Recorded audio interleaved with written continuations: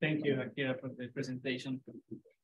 So first of all, in behalf of Paola, I would like to say that she's not able to be here, but she's sorry, and she asked me actually last night to give this presentation. So let's hope that everything goes fine. So she was planning to give a presentation about like a toolbox for quantum thermodynamics. In the group, quantum engineering group at MIT, we have both NV centers in diamond as single systems or as an ensemble. And we also have some NMR systems, solid state NMR. So I guess she was trying to give some like very broad view of these experimental platforms.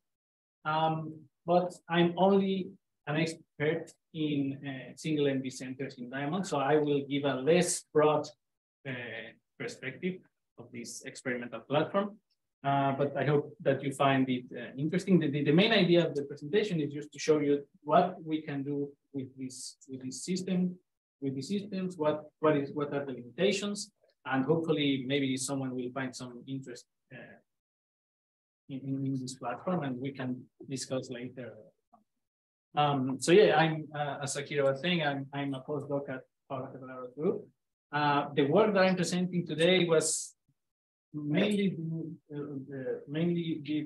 I did this when I was in Florence. I was working with Nicole Fabri, Francesco Poggiali, Stefano Garadini, and Francesco Cataliotti. And many of these results are due to the collaboration with Alessio, Amica, Matteo, Andrea, and Michele. Yeah, so I obviously I have to thank all of them because without them it will not be possible. So okay, let's get to it. I guess I can use my mouse as a pointer to also take into consideration the people from Zoom. I'm not sure if they can see. Okay. Anyway, so okay, so NV centers in diamond. So this is a point-like defect in a diamond lattice. These are mainly used for quantum sensing because they have very good properties, and these are spin-based systems, so they're coupled to external magnetic fields. So basically, they have lots of applications on magnetometry, including, for example, some optimal control algorithms or similar. Since these diamonds are biocompatible, they are also quite popular for biosensing. And since the diamond itself has other impurities inside it, that can be used as a quantum register. This platform can also be used for some quantum information. And of course, recently they have been used for quantum thermodynamics. So this is obviously what I'm going to focus on today. So the outline of the presentation will be the following. So I know that maybe not all of you are familiar with NV centers, so I will spend a couple of minutes presenting what these are. And then I will basically divide the talk into two main topics. One is about the reconstruction of energy variation gel probabilities, so the two-point measurement scheme or two-time measurements. With this, we can reconstruct some fluctuation relations, mainly focused on the NV center as an open quantum system. And with this, we can also we were able to realize some Maxwell demon, which is interesting. And then at the very end, yeah, if I have time, I will show you one of the latest results, which is related to going beyond the TPM scheme. So when you were basically, this is related to quasi-probabilities associated to the energy variation, specifically with quasi-probability. Okay, so let's start with the introduction to NV centers. So as I told you, these are point-like defects in a diamond lattice, where instead of two carbons, you have a nitrogen and a vacancy next to it. And this system basically is formed by 6 electrons, which can also be understood as 2 holes, basically. And this means that they can generate spin triplets or spin singlets. And this particular system has an orbital ground state, which is a spin triplet. Okay. The separation between this spin triplet is not degenerate First, because the zero field splitting separates the ±1 from 0.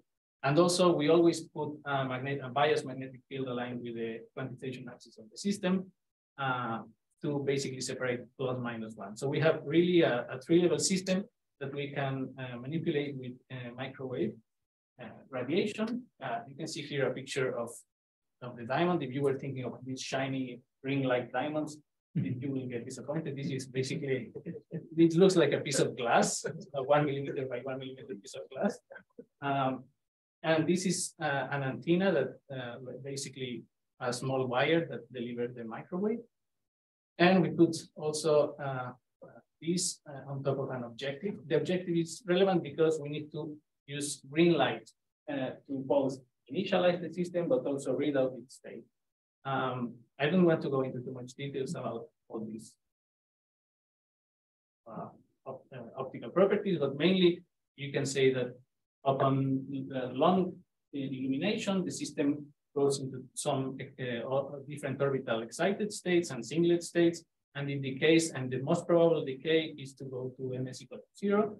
So we can really initialize the system there with very high fidelity, above 96%. And also the intensity of the red light emitted by the sensor.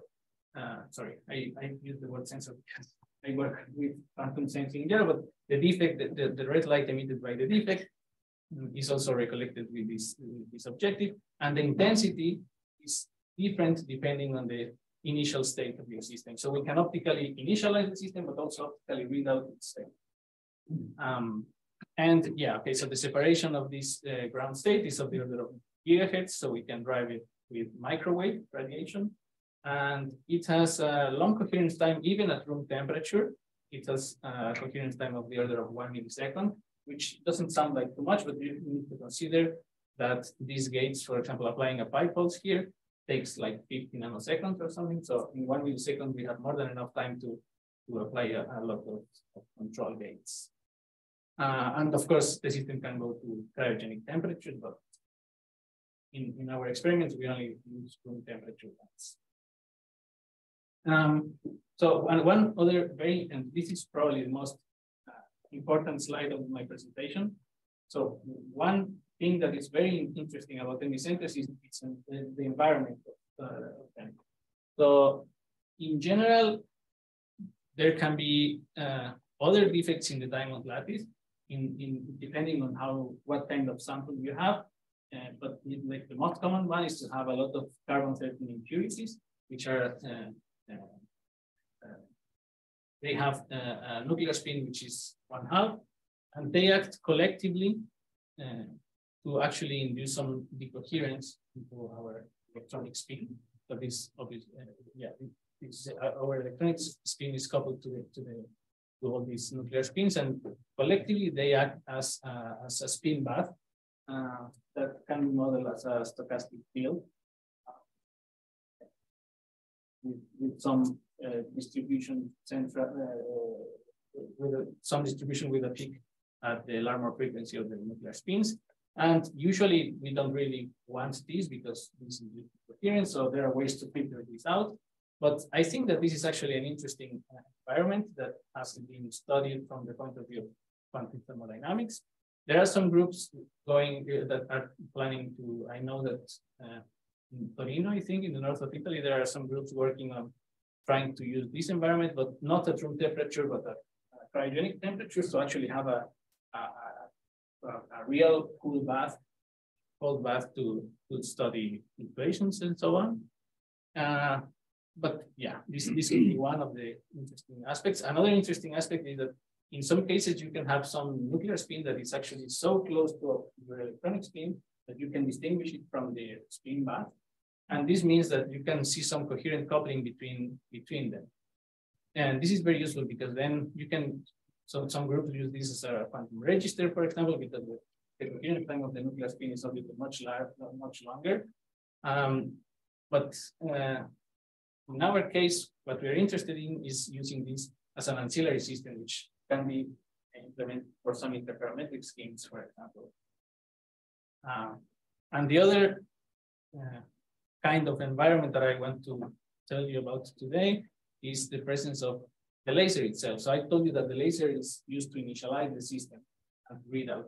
But it turns out that if you use very, very short lasers, you can think about these as some sort of kick to the system, so some small perturbation. And this is a perturbation that has some dissipative properties because eventually the system will be initialized in the MS equal to 0 state. But in a single interaction, it's just a small perturbation. And basically, this is what we have been, this is like, yeah, what we have been working on in the last couple of years. Either the Hamiltonian here is determined by obviously the Hamiltonian of the system, but also the microwave that we use to drive it.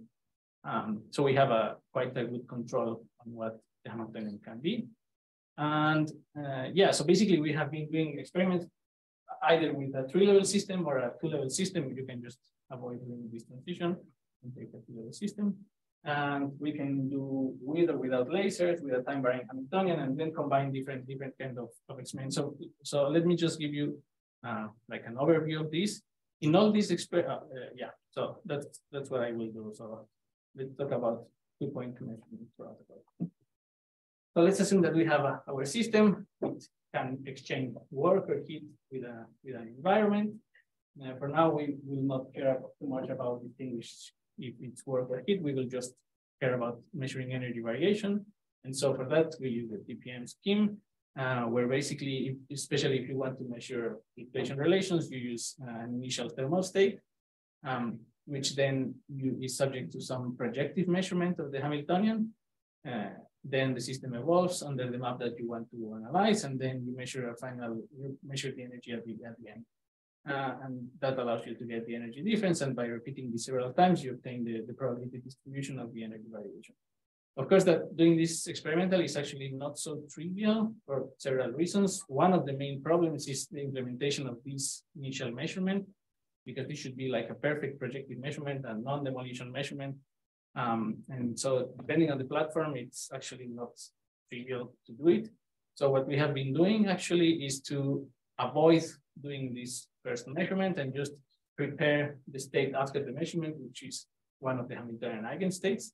And then we just like repeat the experiment a number of times that is representative of the initial distribution. For example, in a 2-level system at infinite temperature, we prepare half of the time in one state and half of the time in the other state.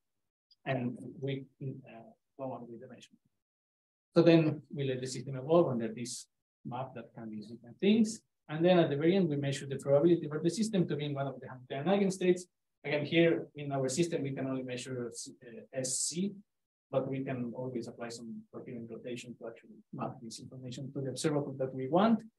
And basically, with this, we can reconstruct the conditional probability associated to energy variation, and associating with each of these experimental results the correct initial probability. We can reconstruct then the joint probability distribution, and then first the probability.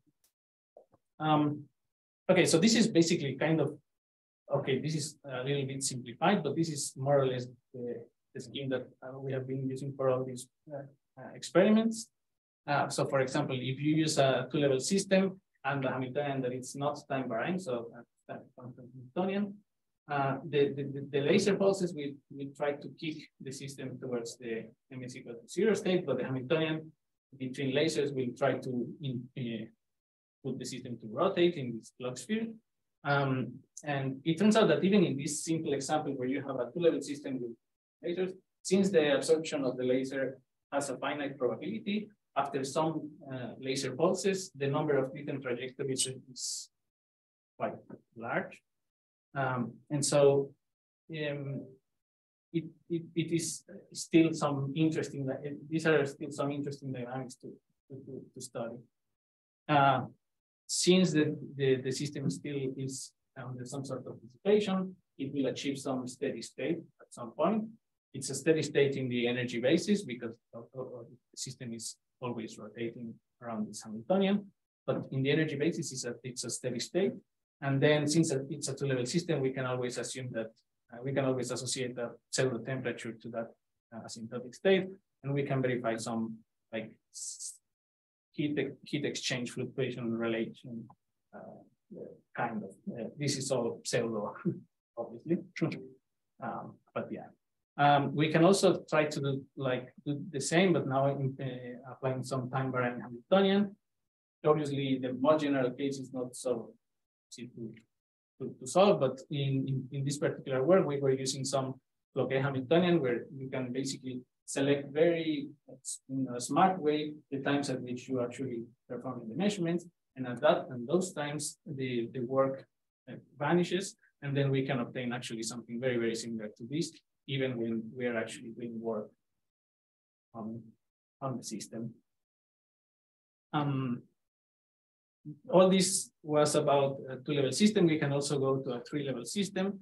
And here we have again the same kind of interaction, but it turns out that now that it's a three-level system, of course, the asymptotic state cannot be treated as a thermal state, but also maybe we were thinking that if we take a closer look to how the laser pulses affect the system, we can give a different interpretation. And that's actually what we found. So basically, if you remember at the beginning, I told you that you have the orbital ground state, and then with the laser, it goes to some other orbital states that are short-lived. But basically what happens is that when you absorb the laser, the first thing that happens is that you destroy all the coherences because there are some canonic decays. Then there is still some discussion about if the system is kind of projected into each of the SC eigenstates, or if it's only the coherence that happens. But in any case, after the absorption, the system has some probability to decay towards the MHC colors.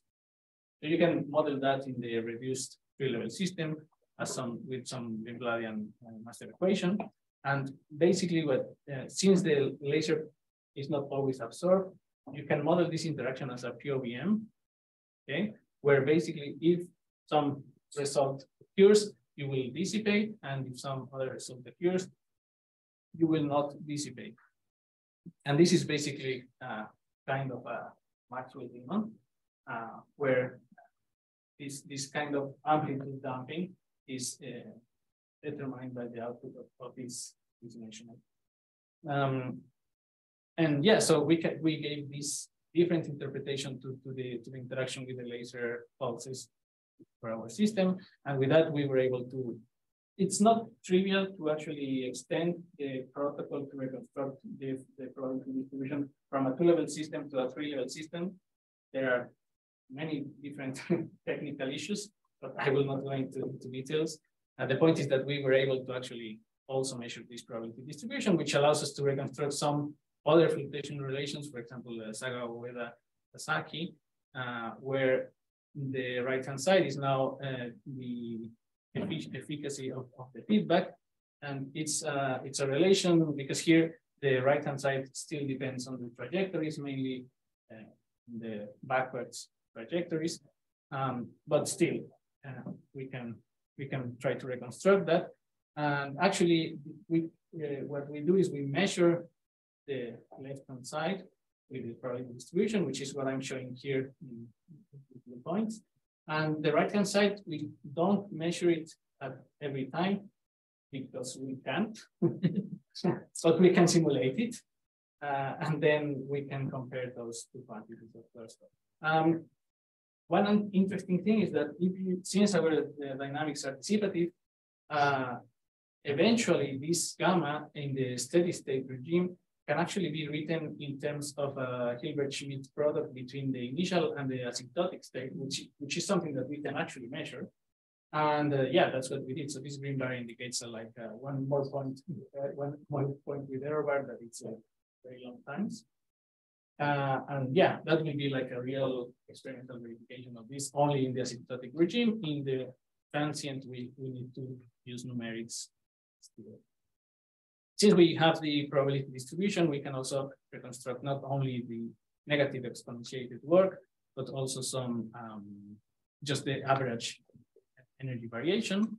And here I'm showing you two different examples. Here we're changing basically the Hamiltonian that varies the system into, in one case, it is parallel to the dissipation operators, these Lieu-Larian jump operators.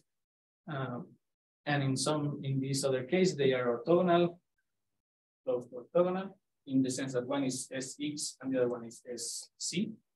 And yeah, so in this case, you can see that the energy, the system is actually losing energy due to the interaction with this demon, which is what you want, because then you have some extractable work or extractable energy. One.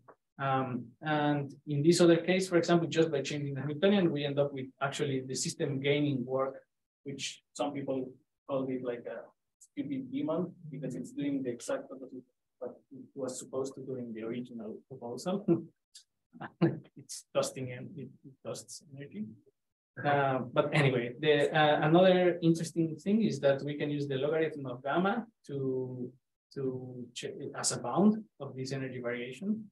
And it turns out that if you compare it to some other classical bounds, it's actually a much tighter bound. But maybe this is not such a big surprise, to be honest. But yeah, so this is these are basically the results about this TPM scheme. So now let me go quickly to this other project. This is going beyond the TPM scheme, and so so I was talking before about measuring like energy at the beginning and at the end and so on. So let's take a step back and just let me give you a brief intro to quasi-probabilities, which I know that there are some experts in the room about this, but let me just try to explain to you. So let's assume that we have two different observables, A at time 0 and B at time t, and we have a system that evolves under a completely positive trace preserving map. The observable A and B can be written in the spectral decomposition in this way. And it turns out that if you check, like this is something that is already an archive, there is this no-go theorem where basically assuming that, first of all, the initial state has to not commute with the initial observable, but then if also these two quantities do not commute, okay, then there is for sure no joint probability distribution that has the following properties. One is to have the correct marginals, meaning that if you sum over one index, you obtain the probability associated at the measurement at one of those specific times, either at the beginning or at the end. Now it's the map applied to the state. And the other property is it should be convex linear, right? So if a density operator is written as a linear combination of density operators, then the probability distribution should also be written as a linear combination. Yeah, so it turns out that there is no joint probability that fulfills these two at the same time if these are not incompatible observables. For example, in the case of the TPM, this is the one that is not fulfilled whenever the density operator does not commute with the initial observable. There are other schemes involving more different protocols that actually ignore this part. They are not linear.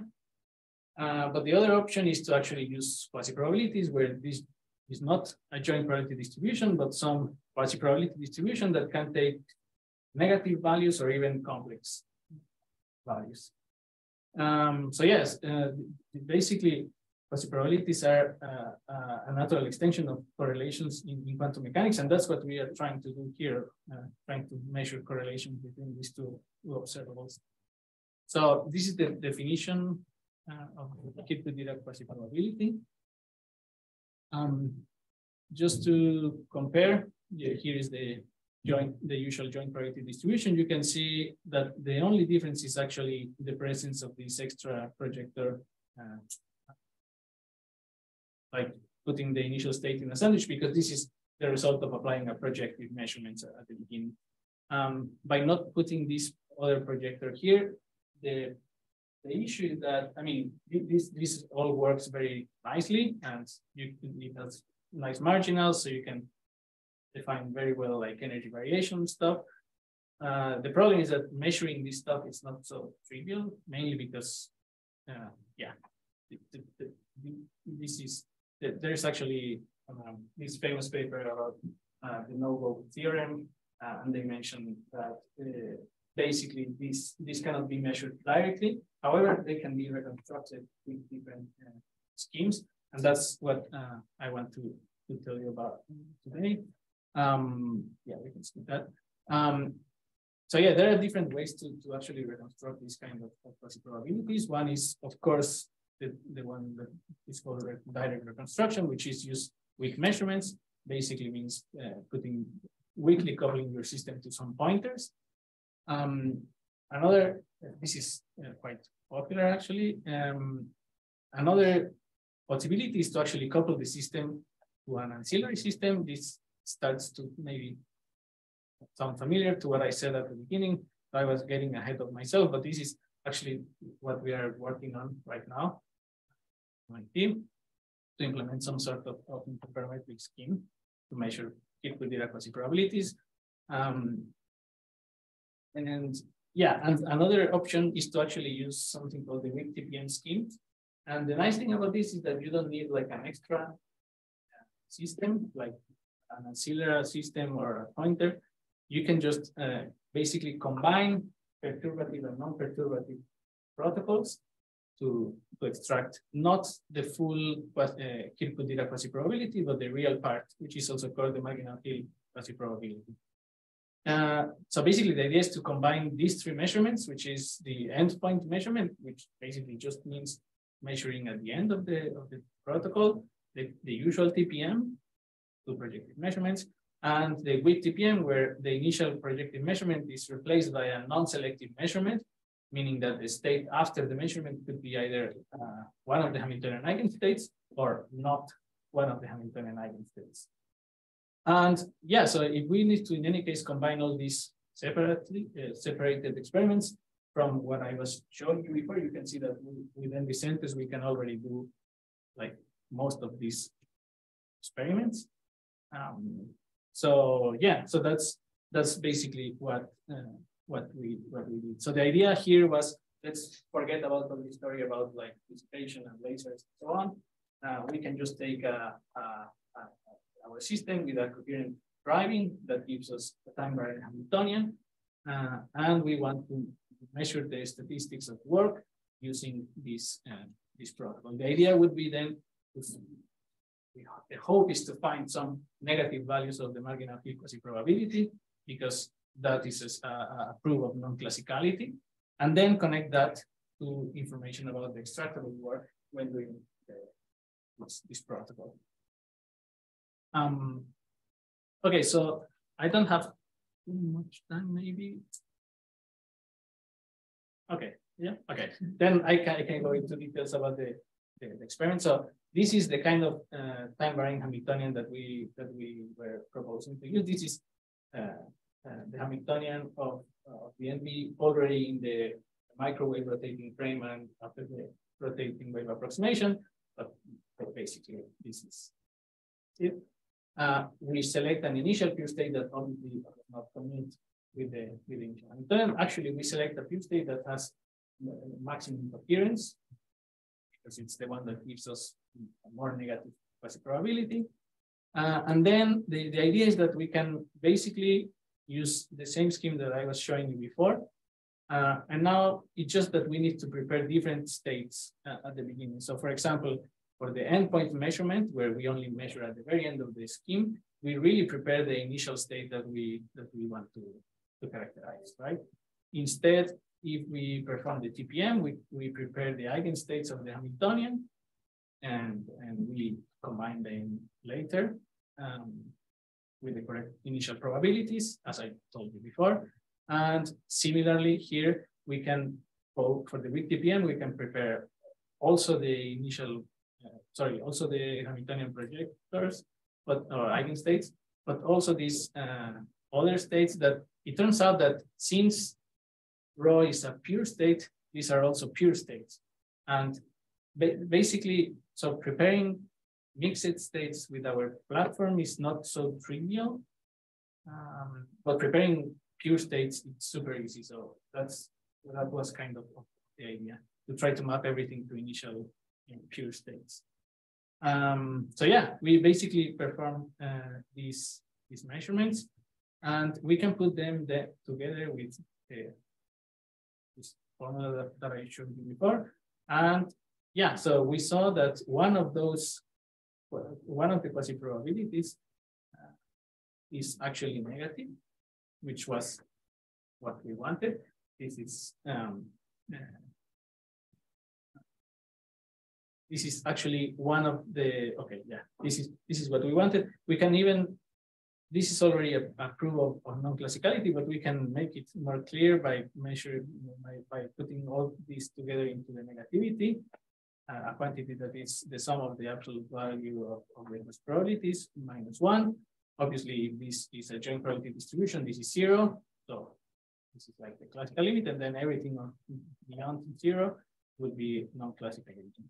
And the main message of this work, of this project, is the work. So since we measured the quasi-probabilities and also the TPM during the process, we can reconstruct the associated mean energy variation. In this case, it's a closed system, so the mean work. And you can see that, first of all, the peaks on work coincide with the peaks of non-classicality, which is interesting. The extracted work, here there is a negative sign. The extracted work is actually enhanced by using by non-performing this initial projective measurement. And maybe even more interesting is that we found that this extractable work has some bound, basically this bound right here, which is this dashed line, which is fulfilled whenever a classical stochastic interpretation of your experiment can be done. Basically, this is fulfilled when the negativity is equal to 0. And yeah, so we found this bound, and our experiments go beyond that bound. So this is another witness of non-classicality. But the interesting thing is that this involves TPM probabilities and this final measurement probability, the bound. And the work here, although we can write it in terms of quasi-probabilities, since these have the correct marginals, you can also write them in terms of the final probability. So yeah, the mean final energy minus the mean initial energy. And so basically, this could be like a way to witness non-classicality without going to reconstruct all the quasi-probabilities, just by combining these two different schemes. Still be required 2 at least, but not 3, I guess. So yeah, that's basically everything that I wanted to present.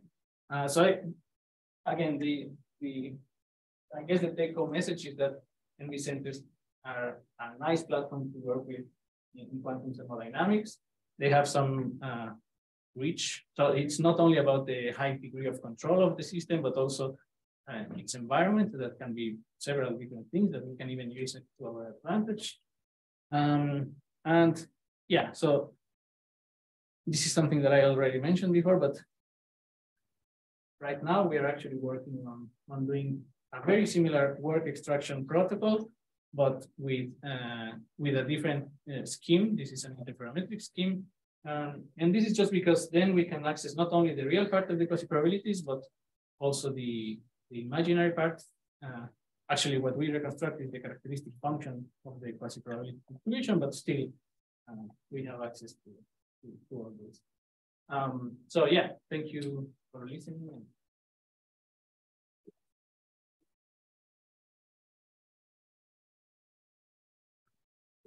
We have questions. Yeah, thank you first of all for your talk. I just have a few questions. The first one is more on really quantum foundation. So this is really good test bed for the emergence of classicality. This is like a naturally occurring phenomena with good coherence time. And there was actually an experiment where they probe the emergence of classicality in the systems where you measure the nitrogen vacancy center, so you measure the spin inside. And I'm just curious whether there are experimental techniques where you can do local measurements on the carbon atoms that are interacting with the system or the central spin in order to probe the information that they carry about the central spin, which is one of the key features of understanding the emergence. So actually, so measuring the nuclear spins around the NV is actually not something that we can do. What people do is actually use the NV as a probe, and then if you want to take your system to be this set of nuclear spins, you use the NV as a probe to actually measure them. Because the problem is that these are not optically active, so we don't have access to them. We can drive them if you characterize well its properties, the nuclear spin properties. We can drive them with radio frequencies, but we cannot measure them. So yeah. And you cannot couple. You can couple a bunch of them, right? The nitrogen vacancy, and you can take and look at. Yeah, I was just thinking about it in terms of environment because no experiment was done that is convincing enough for now that would tell us the amount of information, the environment, fragments of the environment, about the system, which is the important part. Yeah, and just one final question. So you said there is some kind of non-classicality in these quasi probabilities, and I'm not sure what type of non-classicality is captured. So are we talking about entanglement or more general things like quantum disorder? So what is, or to put it in other words, so can you define a consistent information theoretic quantity from these quasi probabilities, even though they don't follow the Kolmogorov axiom? So is there a way to do that? Probably I'm not the best person in this room to answer this question, but I can give you like my interpretation. So this is not really about entanglement or something like that. It's more like about being able to reconstruct this kind of dynamics using some stochastic, classic stochastic that's model. And it's interesting because here we have a three-level system with some coherent driving, which is actually not something so complicated. You would think that maybe that could be done with some like, you know, classic probability distribution movement of populations or something. But it turns out that even in these simple experiments, there are some cases where a classical interpretation is actually not possible. Hope that answers partially this question. So I want to ask about the interpretation of the Maxwell demon. So if I've understood correctly, the idea is that depending upon the outcome of a measurement, then you either optically pump or you don't optically pump. Is that the idea? It's more, I mean automatically. That's more or less the idea. The thing is that it's not something that we do. So the pump, so the laser has kind of two different, one is of course first projecting and so on, that, and then dissipating. So it's kind of, that's why we call it like an autonomous demon, because right. Well, that was exactly my issue. It's not sort of the textbook Maxwell demon where you interpret the problem with entropy by imagining the entropy of whatever calculating process the demon has to do. Here, you don't have that. It happens on its own. Yes. But it happens because of the natural dissipation that results from following the laser excitation. Yes. So exactly. I'm a little bit uncomfortable because it sounds like this would mean that any optical pumping process could be interpreted as being a Maxwell demon. Is that what you want? That's not what we want, but that's when I was so this is actually something that I was like proposing to the group, and my idea is that you can in some way say that any interaction with some field, since the probability to absorb the field is not equal to 1 unless you have very high fields or something. You can always think of this as some sort of conditional cases, right? So if you absorb, you perturbate the system. If you don't absorb, the system remains in the original state. So if you want to call that feedback, which is what we do, it's fine. And you can call that an autonomous demon. And that's kind of our claim. But I understand that it's not really a demon where you have also to take into consideration like feedback and even errors in the feedback or on the readout. But yeah, that's more or less what was our claim. Do you think it represents a different class of demon or? I guess it's, yeah, I guess, I don't know. I found it interesting, but I think it could be maybe less interesting. It depends. But presumably the entropy now goes into spontaneous emission. Is that the idea? Yeah. That's how you would count for the entropy. Yes.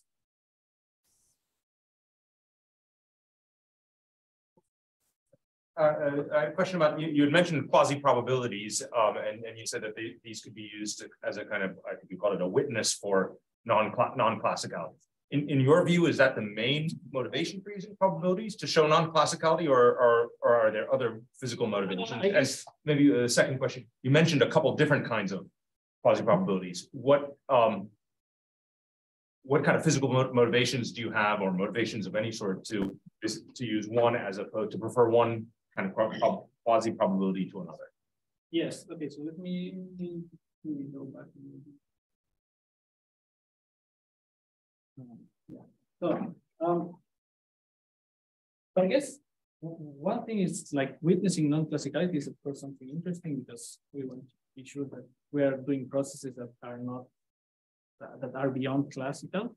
But another like important aspect is that we want to be able to reconstruct energy variation statistics, taking into consideration the coherence or entanglement or anything outside the diagonal elements of the operator of the initial state. So that was actually our original goal, to try to go beyond, like try to take into consideration the coherence of the initial state. And about the second question, so when you say different quasi-probabilities, you mean like Kirkwood-Dirac, the Marginal Hill, yeah, thanks. Yeah, so Marginal Hill is just the real part of the Kirkwood-Dirac, so they are basically the same. It's just that in this experimental platform, we didn't have access to the imaginary part, so we used the Marginal Hill, but it's actually interesting to also see what happens to the imaginary part. The main difference, like with other, like with Wigner functions or something, is that here we can actually see instead of seeing like incompatible observables at the same time, we can see like incompatible observables that are separated by some dynamics in the middle. So we are kind of not only talking about the quantumness of the initial state, but also the quantumness of the process between these two. That's kind of the main difference between like this and something like that. Thanks. Yeah, to follow up on that, I was interested in the peaking of the quasi-probabilities negativity, yes, and the work. And I guess, yeah, that seems like something kind of intuitively nice, or what you'd want to see, but do you have any intuition about why those actually, like an intuitive explanation for why those coincide? So wait, are you saying what, like an intuitive? You had a plot with so why this peak goes higher when using quasi-probabilities, or what was your question? I thought at some point you made a statement about yeah, the negativity allowing the work peak to go higher. Yeah. Why should this non-classicality allow more work to be extracted? So one thing that is important is that this is the quasi-probability that we measure to be negative. And we kind of designed the experiment in a very specific way, because we wanted this quasi-probability to be associated with the highest energy, like the transition. This represents the transition from which the energy, from which the system will actually win energy. So it goes from the ground state to the third state, right? So in general, this transition would represent injecting energy to the system.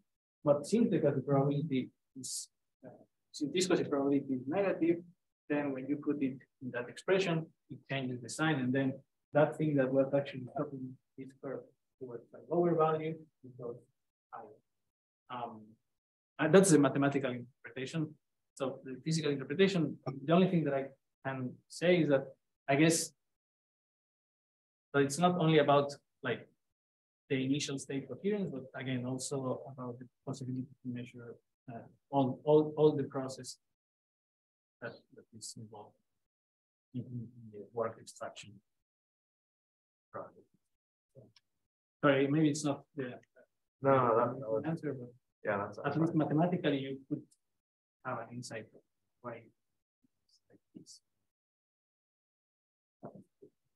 I know we're out of time. This is actually not a question from me, but from the chat room. Are NV centers a suitable experimental platform to study thermoelectric properties of materials like topological insulators and graphene?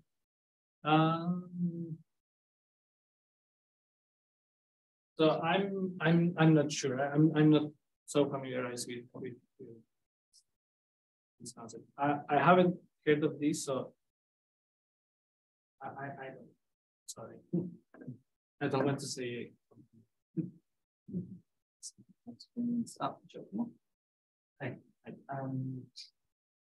And like a curiosity, you know what, let's say what happens to, for example, the higher statistical moments of the word distribution, and one uses like, for example, the variance of the word distribution. Yeah, that's actually something very interesting that we are planning to study in this other project. But yeah, that's actually, it seems we basically reconstruct the full probability distribution. We can have access to higher momentum variation. And we can, I can tell you now that these also go beyond some classical boundary principle. We can see some improvement on those plans. Do you expect like a larger variance? Yeah. Because of the first measurement that we found. Yes.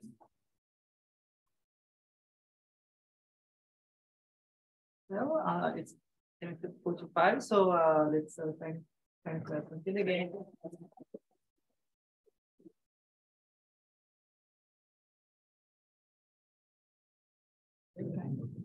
Come back to here.